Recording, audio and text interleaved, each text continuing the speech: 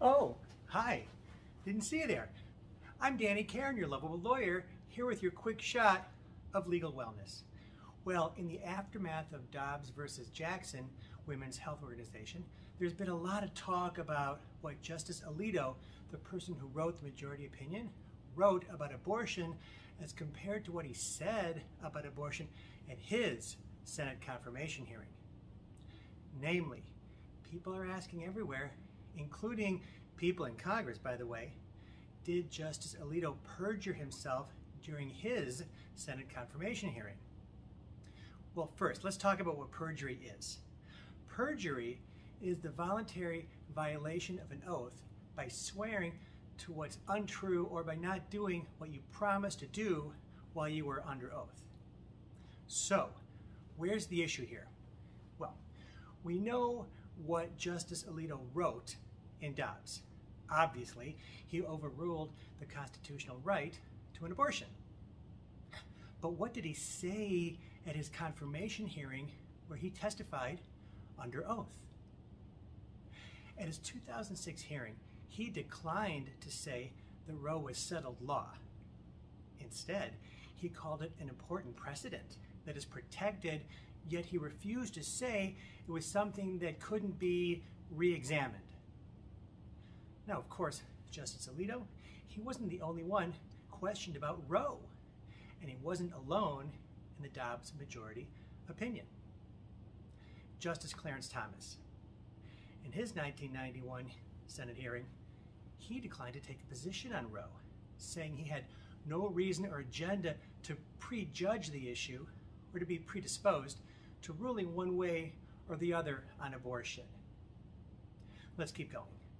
Justice Neil Gorsuch, in 2017, he said that a good judge will consider Roe as precedent of the U.S. Supreme Court, worthy as treatment of precedent like any other, but he didn't say he wouldn't overturn it. Justice Brett Kavanaugh, in 2018, he said he doesn't get to pick and choose which Supreme Court precedents he gets to follow, he follows them all, adding that Roe is an important precedent that's been reaffirmed many times. He sounded the closest so far to saying he wouldn't overrule Roe, but he wasn't quite there either. And then finally, in 2020, Justice Amy Coney Barrett, she said she didn't believe Roe was a super precedent that no one questions anymore, but that didn't mean Roe shouldn't be overruled. She even added that she would follow what's called stare decisis, which means, you might remember from my earlier video about a week or so ago. That means the practice of following earlier decisions. Now, this one's maybe closer than Kavanaugh, but like Kavanaugh, again, it's not quite there. Now, let's remember, while the court's practice is to follow earlier decisions, stare decisis, the court can overrule itself. In fact, the court has done so about 232 times since 1810, and it requires a careful legal test.